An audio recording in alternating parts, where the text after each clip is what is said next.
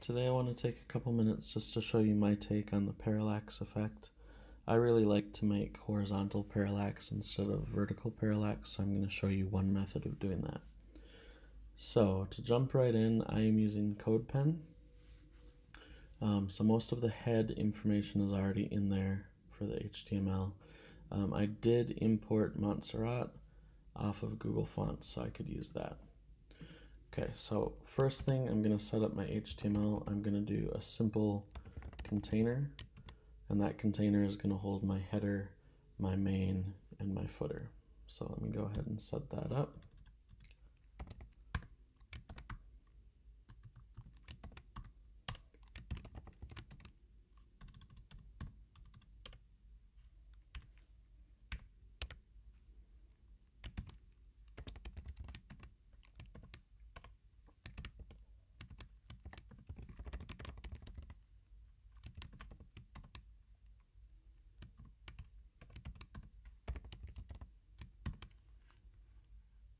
Okay, so there's my header, and then I'm going to put in my main.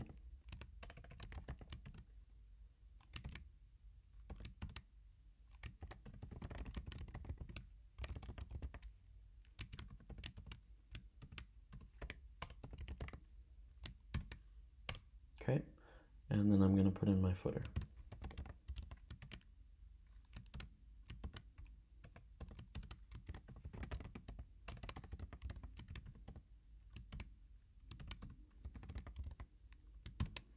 Okay, that's all I'm going to do for my HTML. So I've got one simple container, and within that container I've got the header element, the main element, the footer element. So now I'm going to switch to the CSS, and I should say before I do that, what I'm going to give the parallax effect to is the main content. So I'll pick out a picture and then we'll move that horizontally across the screen as we scroll. So within my CSS, the first thing I'm going to do is I'm going to select the body. I'm going to give it a margin of 0 so that it hugs the viewport. I don't like the little white margin that it adds in automatically most times. And then I'm going to go to the container that we created, and I'm going to give it a height of 150, the viewfinder height.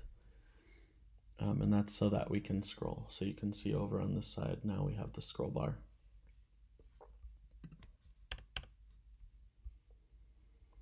Okay, now I'm going to do some positioning and some sizing for my header, my main, and my footer.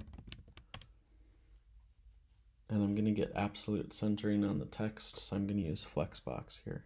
So the first thing I'm going to do is give each one a height of 33%. And then I'm going to display flex. I'm going to align all of the items center, so you'll see the text switch to the center of its element. And I'm going to justify content center, and that is going to shove the text to the center of the element. So now I've got perfect centering of this element, and I'll show you that. There's my elements, and so you can see the perfect centering of the elements, okay? All right, so I've got my centering in place, and then I like to use font family, Montserrat. So there's that, and then I'm going to give it a font size of 3M just to get it nice and big. Okay, so that's my sizing and my display for the header, the main, and the footer.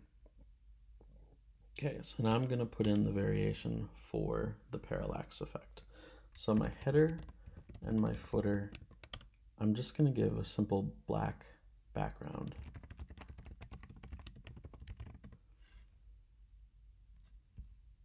So you can see the header and the footer are black there. So the font, I'm going to give a color of white so you can see it. There we go. And that's all I need to do with the header and footer. And then for my main, I'm going to pick a background image.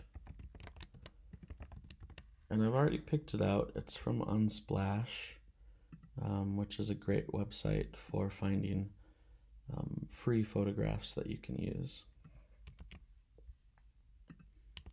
So I'm going to put that in there. You can see I've just got this simple mountain photograph. So that's my background image. And then I'm going to shift the position down just a little bit. So my background position is going to be 0 pixels and negative 100 pixels. Okay, so it just shifts it down, gets rid of some of the blue space up at the top. All right. Now for the color of the text, I want to keep the white text, but I do want to make it so that when it moves, I'm going to have this image moving this way. So when this white gets into the mountains and gets into the sky, it's going to disappear a little bit. So I'm just going to give it a very, very small text shadow. So 1 pixel with a 5 pixel spread. And I'm just going to give it black. So you can see now that that jumps out just a little bit more at you. Okay. All right, so that's all I need for my CSS. Now I'm going to use the background positioning to give the parallax effect. And I don't need too many lines of code for the JS. There are lots of different ways to do this. I'm going to show you a simple way to add event listener on the scroll. You don't want to do this for a lot of things because it fires off a lot. But this is one of the simpler ways to do it. So I'm going to just go on to the window and I'm going to add an event listener. So I'm going to listen for a scrolling event, and then I'm going to write my callback function. Okay, so the first thing I'm going to do is I'm just going to get the position of the scroll, and I can access that by going to Window, Page Y Offset.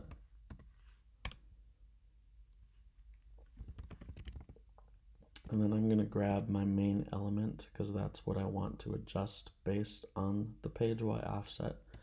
So document query selector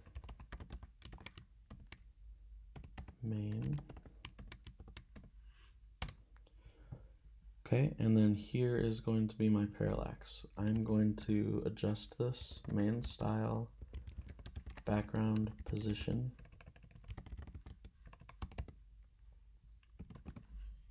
Let me expand this a little bit so you can see what it's going to do.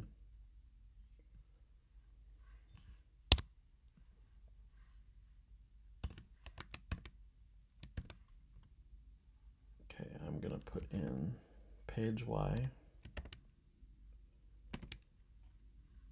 times 0.25 so that it's not scrolling at the same speed, it's scrolling at a quarter speed. Pixels. And then I'm going to keep the negative 100 right here so that I get the vertical and not the horizontal, okay? Or sorry, horizontal and not the vertical. So there's that. And everything should be set now. So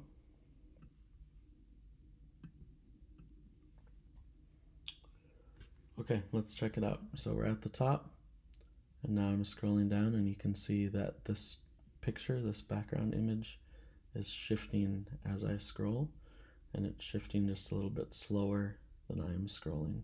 So you can play with this. You could bring it down to 115 if you wanted to. And it's going to scroll even slower. You can go absolutely crazy. Your users won't like you, but you can go crazy and just scroll the heck out of it. Really, you can get kind of any effect that you want out of there. I like the quarter scroll, so I'm going to keep with that 0.25.